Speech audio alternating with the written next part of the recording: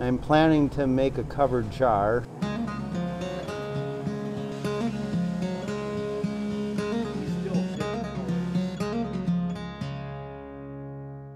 I'm Dorian Beaulieu, and I'm a ceramicist.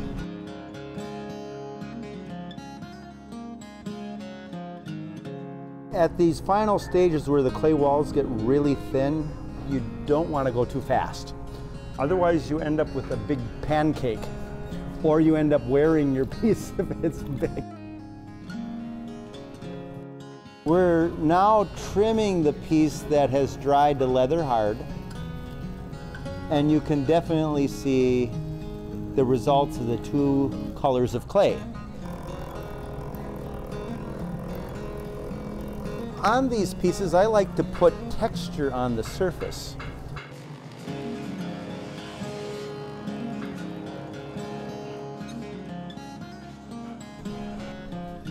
There it is. One big jar. Well, believe it or not, I learned this from a student. The learning is reciprocal in this environment. I see them as equals, you know, even at the beginning. We're at Lake Superior College, and my role here is to teach people or lead people into the realm of creativity and ceramics.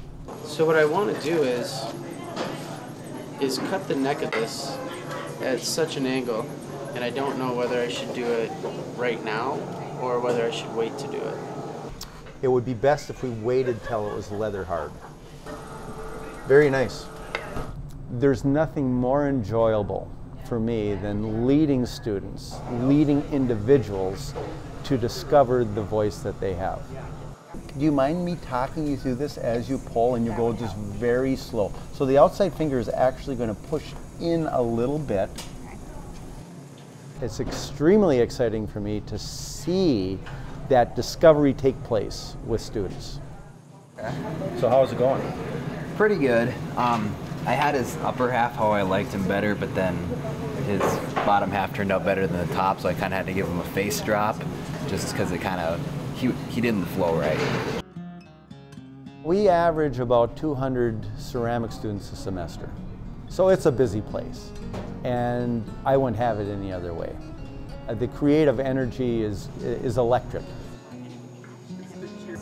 I learned everything from Dorian. Dorian's I like to call him my Sherpa up the clay mountain.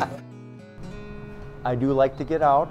I do like to go to other parts of the country or even overseas to rub elbows with other cultures. That broadens my own perspective. But really, I am happiest right here in Duluth with my family and at LSC in the ceramics program.